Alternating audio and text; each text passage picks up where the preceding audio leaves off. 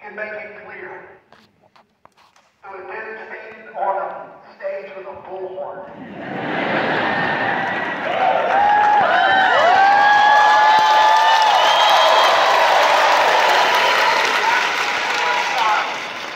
If you've been asking for a sign of what God would have to say to you, the sign is not that the power went out.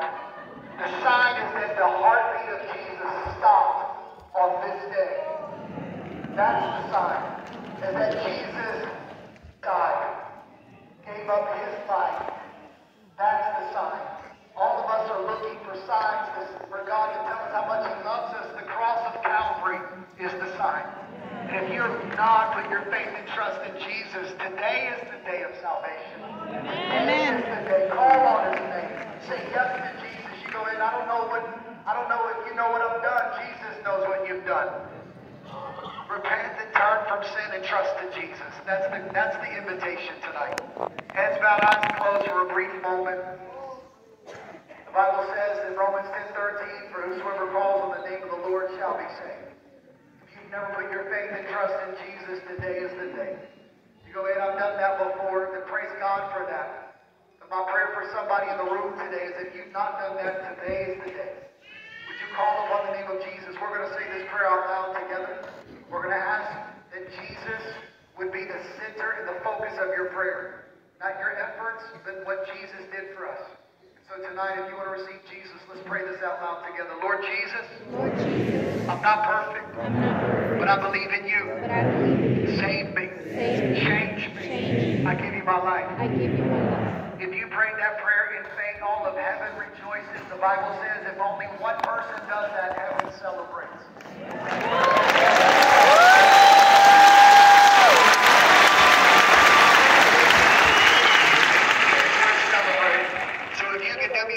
Favor of everybody in the house of God in this room, if you could turn your flashlights off for just a second. If you put your faith and trust in Jesus tonight, if that's a decision that you made, it's legit, it's real, you did that. I didn't talk you into this, you made that decision. If you put your faith and trust in Jesus tonight, here's what I want to ask. If you have a cell phone, if you don't have a cell phone, I need you to borrow one. But if you prayed that prayer in faith, calling on the name of Jesus, would you turn on your flashlight? Because the light of the world has just lit up your heart.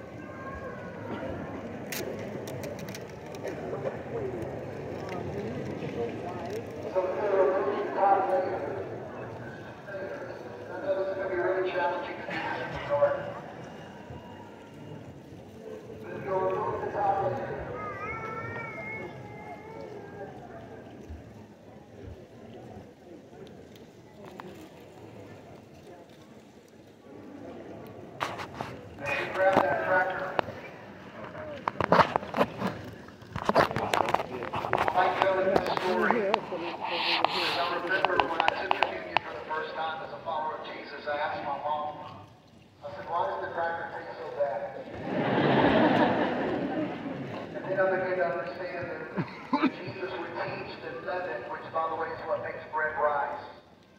It was symbolic for sin. Because pride puffs up. But when we actually look at the bread that we're holding has no leaven in it. It had to be pressed. And Jesus was pressed, beat, scourged. Even the box of bread has stripes on it. By his stripes we can be healed. Amen. That Jesus Christ committed no sin. No sin at all. And for 33 and a half years on this earth, he committed no sin to die for people that would have sinned and sinned. Jesus, because he took on flesh, walked across this earth. His temptations that he faced were real. The trials and tribulations that he faced was real. He did all of that for you and for me. And so as we hold the bread together in our hands, may we be grateful for the bread and the body of Jesus. Symbolically, this bread teaches us that Jesus came in human flesh. But Jesus says, I'm the bread of life, and he who eats of me will never die. We believe in faith and trust. What we're saying is, Jesus, you are our bread. You are our daily bread. And we thank you that you are our provision for salvation. So we eat in remembrance of Jesus. Eat, my brothers and sisters.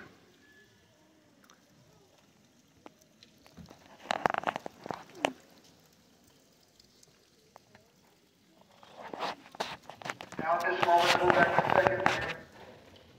This will allow you to get to the juice of the cup.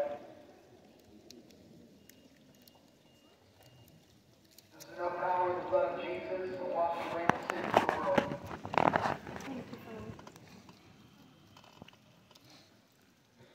The Bible teaches very clearly in Ephesians chapter 1, without the shedding of blood there is no forgiveness of sin. The Old Testament was just teaching that this animal sacrifice was just a foreshadowing of Jesus being the Lamb of God. But Jesus in his blood shed upon the cross of Calvary washes away all of our sin, not our good deeds, not our baptisms. It's the blood of Jesus that washes away our sin. I know it sounds crazy that, for real, we're saying that the blood of Jesus washed away our sins, but it's a beautiful reality that Jesus takes our place. He becomes sin. He who knew no sin became the righteousness of God for you and for me to be called sons and daughters. And because of Jesus and his willingness to shed blood and die, we hold cups tonight. And I would encourage all of us to hold them up real tall. This is our tradition for those of you that are new to CBC. Let me explain our tradition. I know what you're thinking. You're like, are we making a toast to Jesus? Is that what we're doing? But what we are saying to Jesus is, thank you for your blood. Thank you that I do not drink as a slave unto sin, but forgiven and free. Thank you, Jesus, that I'm a son or a daughter, a part of your family. There's nothing I can ever do to get kicked out of your family. And because of that, I drink, not in shame, not in guilt, but as a son, a daughter, a kid of the King. So I drink in victory, not defeat. I drink in the reality that my Jesus is a conqueror, and he makes me a conqueror through Jesus Christ. And so tonight we drink in honor and thanksgiving to him. Drink, brothers and sisters.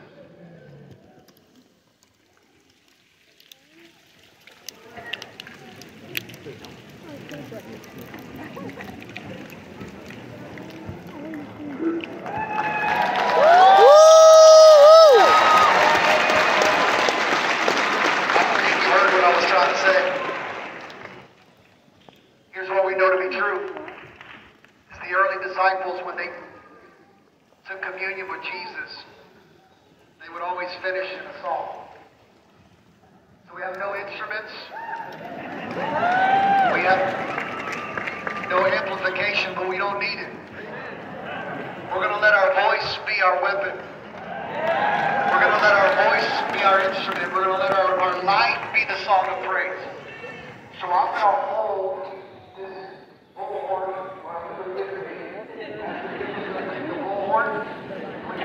We don't have words on the screen, but we're going to sing it, declare it, believe it. So let's stand together.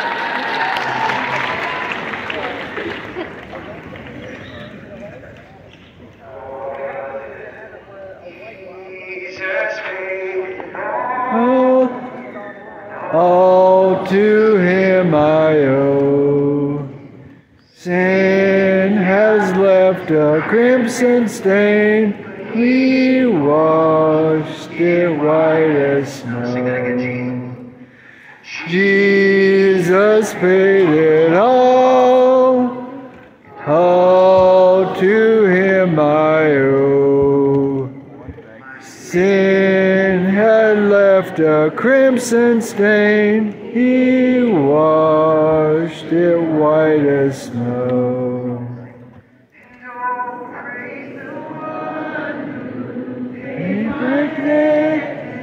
Praise his life up from the grave. Oh, praise the one who paid my debt. Praise his life up from the dead. Oh, praise the one who paid my debt. Praise his life up from the dead. Praise the one who paid my debt and raised his life up from the dead. Hallelujah. Thank you, Jesus. I lived a prisoner. Now I'm not. We will blood you. But my freedom, hallelujah, for the cross, hallelujah. Thank you, Jesus, I was a prisoner, now I'm not, for you blood you, but my freedom, hallelujah, for the cross.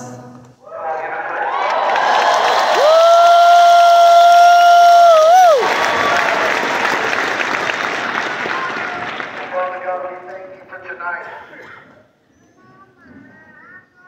As my wife whispered this in my ear, we're worshiping like the early church.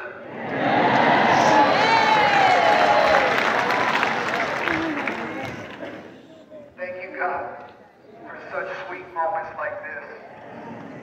Thank you, God, for the beauty of the cross and what it means to us.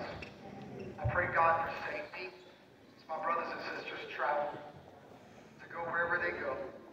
And God, as we come back tomorrow or Sunday to be a part of our services, we celebrate the fact that this is not the end of the story.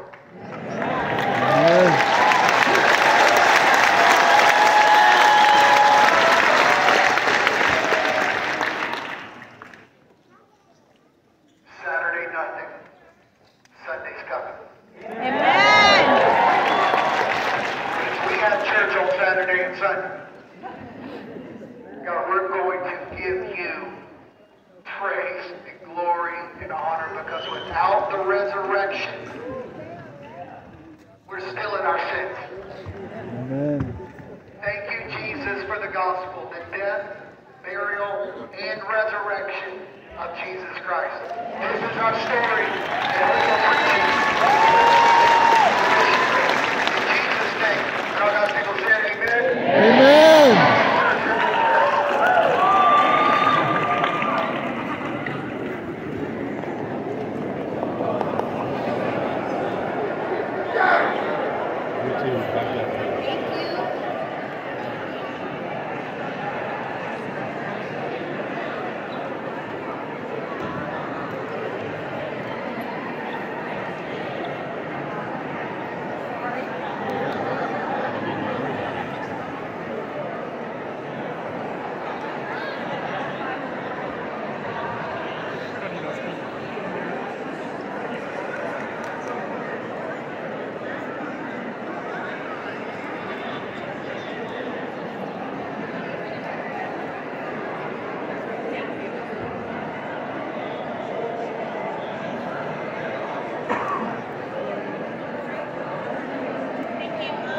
welcome.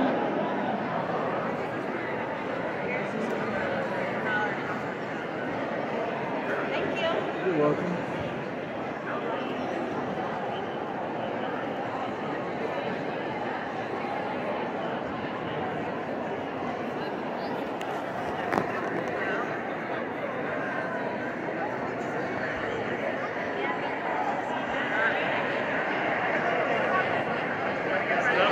That's kind of candlelight service.